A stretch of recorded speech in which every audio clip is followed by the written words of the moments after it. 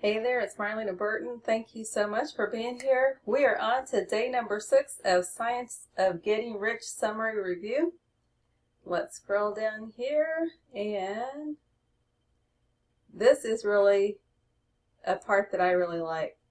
So, day number 6, I must form a clear and definite mental image of the things I wish to have, to do, or become.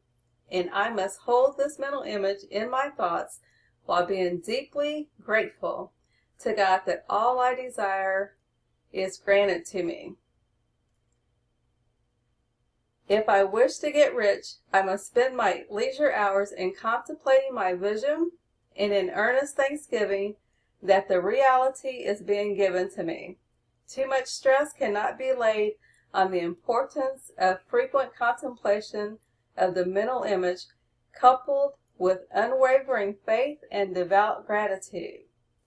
This is the process by which the impression is given to God and the creative forces set in motion.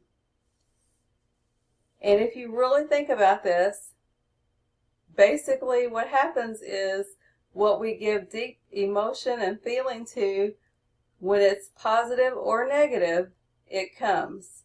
So really give that some thought and be aware of your mindset. Know what your vision is. Give thanks. Have faith. Be thankful. And so I just want to show you, hopefully I can pull it up really quickly, the summary that we actually had. Let me see if I can pull this down a hair. And you can read it yourself. So, let's see, from my heart to yours, one of 3 choices. Your desire, your vision is already out there. So just be open to receiving it. Sometimes we're just not in the right place at the right time with the right mindset. So be open.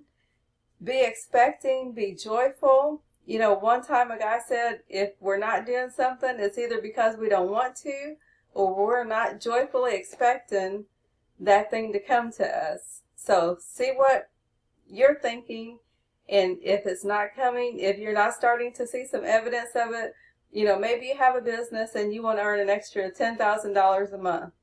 Well, maybe you put it out there already, and maybe you're getting more phone calls than you used to. That's evidence that your desire was heard, is being answered. So those little things. And this is how powerful the mind is. You probably bought a car at some point, and you thought, I haven't even seen too many of these cars. And as soon as you go buy that car, as soon as you go test drive it, you see them everywhere. And that's a part of a system in our brain that it just goes to find whatever it is you're looking for. So if you can allow it to start working for you without resistance, you're going to be amazed. So thank you so much. Have a wonderful day. God bless you. Bye for now.